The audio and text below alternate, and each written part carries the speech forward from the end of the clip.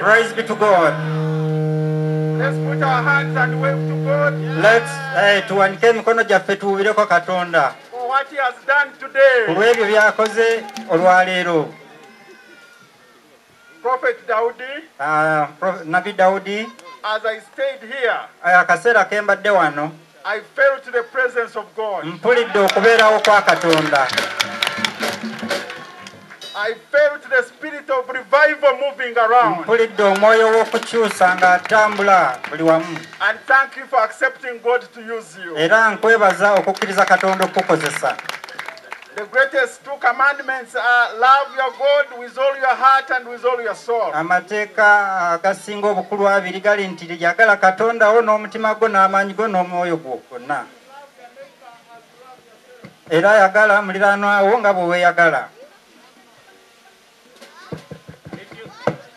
If you don't mind, the message of righteousness obubaka obw'obutuukirivu is what Uganda needs now. Kyekyo Uganda kye yeetaaga kati kyokka. Is what the church of God needs now. Kyekyo ekkanisa ya Katonda kye yeetaaga. It is a true message. Bwe bubaka obutuufu from our God. Obuviira ddala eri Katonda. The God of Jacob. Katonda wa Yakobo. And the God of Abraham. Ye Katonda wa Ibrahim. So we are very happy today, prophet, for receiving this anointing. I want to thank Sister Jennifer and your husband for inviting me to partake of this anointing. I leave JINJA very energized.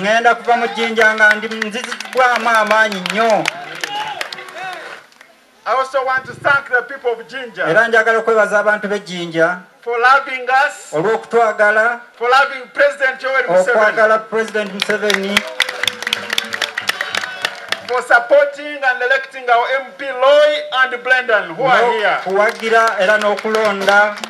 They are very hard-working members of Parliament, and we are supporting them to industrialize JINJA and the country. The Bible says that we shall be the head, not the tail. This message we have received of righteousness commands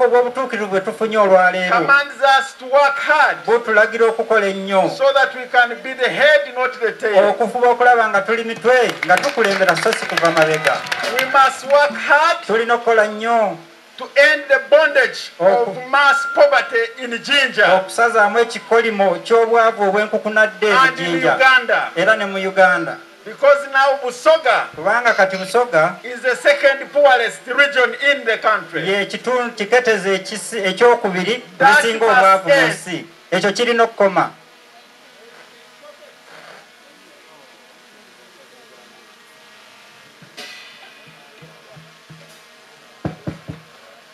The prophet talked about the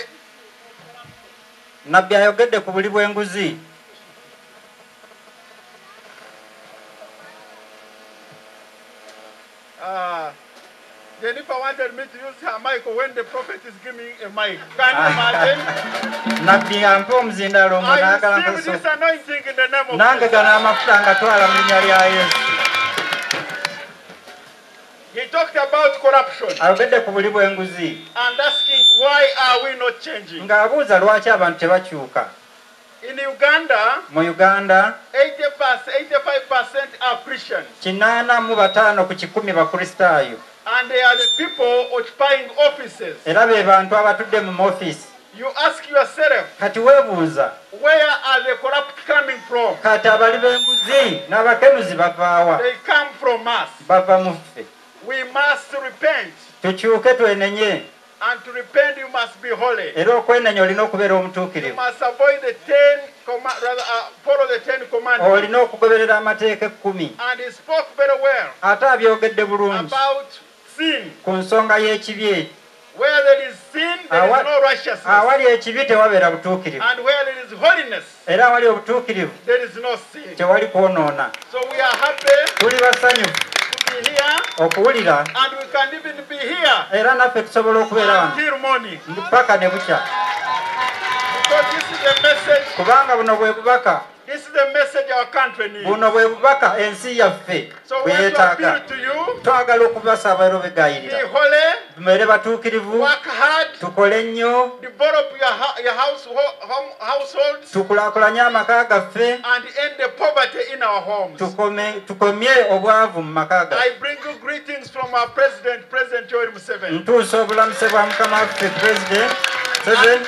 Tomorrow me and Helen and Jennifer, we shall be with him in the morning. Olwenkya ku makya tujja kubeera n'omukulembeze. And we shall tell him that the man of God we have seen in JINJA. Era tujja mugamba nti omusajja wa Katonda gwe tulabye mu JINJA. Is a man it's partner with. Y'omuntu gwe tuteekwa okukolagana naye.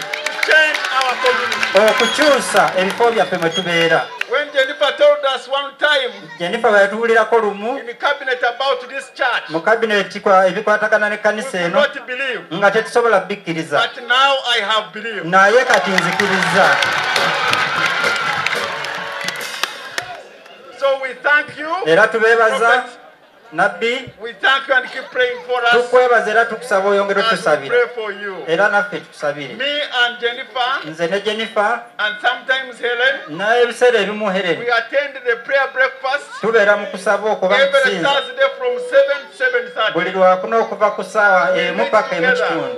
Awamu. And because of our God. Kulwa Katonda waffe. Jennifer is in parliament for the 5th parliament. Jennifer yakabeeramu ekisanja kati kya kutaano.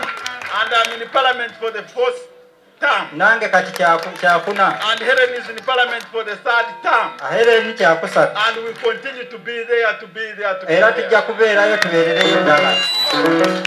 Because we believe in a living God. Kubanga tukkiriza mu Katonda omulamu. Thank you very much and God bless each one of you. Mwebale nnyo era Katonda abawe omukisa. I thank you so much. Honorable Minister. Baba waife. Nabi Daudi. Prophet David. Honorable ministers present. Ne bakulembeze abaliwo. Abakulembeze mwena mwena abali eyo. All leaders available. Abantu beidinda, abantu ba Busoga, abantu ba Uganda, abalokole mwena mwena. All people and all believers. Mukama yebaziwe. Praise be to our Lord. Abeidinda tukubire ku bageni omuzira tusangaire. Let's applause the visitors. Thank you so much. Baba Nabbi. Our dad, the prophet. Tusiimye ino kubona olwaleero. We are so happy to see you today. Nzaliwa Nakabango Idi. I'm a born of Nakabango here. Abeidinda tuli ba mukisa. JINJA people, we are so blessed. Busoga tuli ba mukisa. Busoga, we are much blessed. Nti omusaada wa Katonda w'amaanyi. That the great man of God. Atali wa Uganda yonka. Who is not only limited to Uganda. But the whole world. Naye wensi yonna. Wawaife wano. Comes from our area here. Baba Nabbi. Dad, prophet. Abakama bange bogere byogere bya makulu. Whatever they said was so important and great. But as you have come to JINJA, this is the right time. It has been timely onto the right people. Kubanga we need deliverance in JINJA district. Kubanga twagala okutaasibwa mu JINJA ne Busoga. Whatever the prophet mentioned, deceit, false allegations, all those queer habits. So, ministers, all ministers in this church, there are so many supporters they of mine. Support NRM 100%. Bawagira NRM chikumi ku kinne waakyo. As you said, that you'll tell the president, if there are people to partner with, it's this church. It is yekanisa eno. Because the support is 100%. Obuwagizi buli kikumi ku kikumi. In this church, ng'omusumba abaira ali kubuulira ku kibi ne ku sin ne ku being righteous. As he taught about sin and righteousness. There is no room for sin in this church. Tewali bbanga lya kibi mu kanisa muno. Bakukolera kwawo olina okukyuka. Sort you out, you must change or you quit. Tuli We are leaders. We are Ugandans. We are born and we are brought up in our homes and families. But at some point, discipline is lost. I think this is the time For Uganda as a nation. We begin adopting the discipline. Respect. Hard work. In this church, honorable ministers, there is no hunger. You have to work. There is food security. They are workers. With those few words, Baba ifenabbi our dad the prophet, twebaze enjiri gy'ojjango okutunza abantu. We thank the message you're portraying to the people. N'Abannayuganda mwenamwe n'abali eyo. And the Ugandans wherever you are. N'abantu bonna wano mu nsi yonna, the Kenyans around. All the people from all over, including the Kenyans. Tugoberere enjiri ey'amazima. Let us follow the true gospel. The gospel of righteousness. The gospel of hard work. That we get out of poverty. Government programs. We follow government programs. Let us repent of all. Let us get rid of corruption. All your sons of this district, Brandon, Honorable Waliom, Azjan, they were supposed to be part of this function, but they know what's happening. You are here and there today. Praise God! Praise God! God is good! And all the time. I want to say I am impressed. I have seen the man of God at work. I have seen real preaching.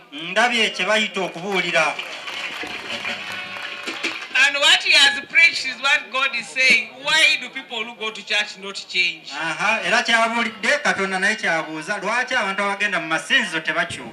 And today we have come here to preach that same message. And I want to take you through the programs of government. Right from the Bible, God told Adam and Eve, you must work. If you don't want to work, don't eat. So, you people from this side, we need to start working hard. There's nobody who's going to help you if you don't work. When we get righteousness, we need to go and work. And today I'm surprised here there are no baskets where they are putting small.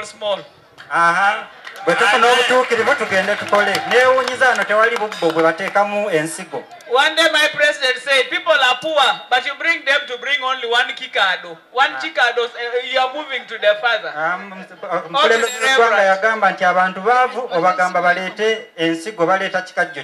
We want you to be righteous as well as making money. And the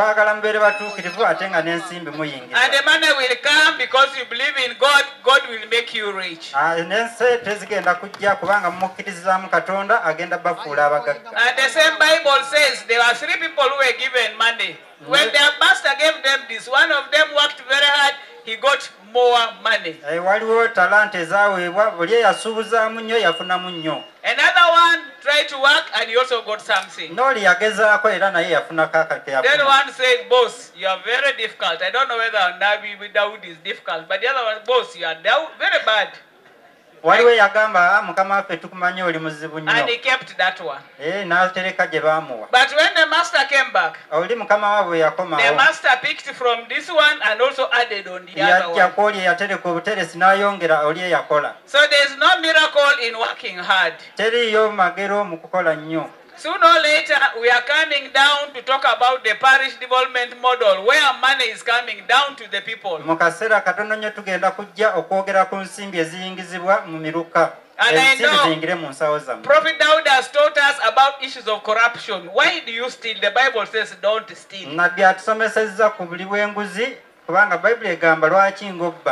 But you find us tomorrow they will bring money, we want to steal. And when you steal, we don't have anything for tomorrow. But if we have righteousness, I know this seed will grow. And I want to believe the majority of people here and who are going to be multiplied. If this message goes like this, the projects of government are going to succeed.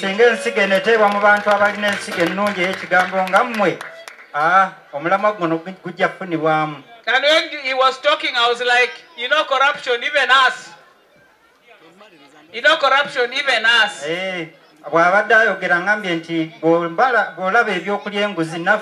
When we go to offices and see good money, you say, let me use it for my family.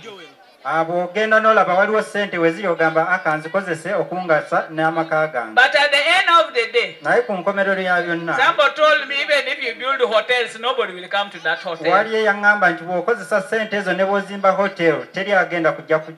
If you want to buy vehicles, nobody will drive those cars. Because it is cost money. So let us remain in righteousness. Let us change our mindset. Everything he has talked is about our brains. Because the 10 commandments have been with us, but we tend to ignore them. So we need to start following that, and I think life will be better. Thank you for listening. Thanks, Abad. God bless you. God is good. Hey,